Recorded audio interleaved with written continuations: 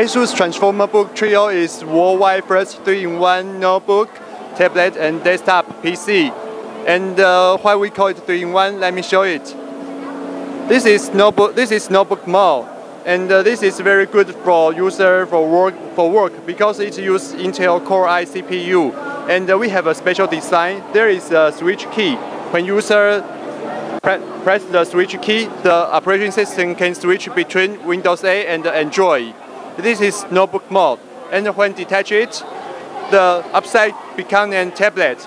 Yeah, it is an Android tablet, so user can use it for play or just watch some movies.